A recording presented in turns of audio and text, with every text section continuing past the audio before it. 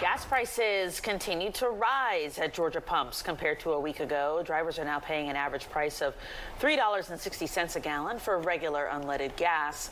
It now costs almost $55 to fill a 15-gallon tank with regular gas.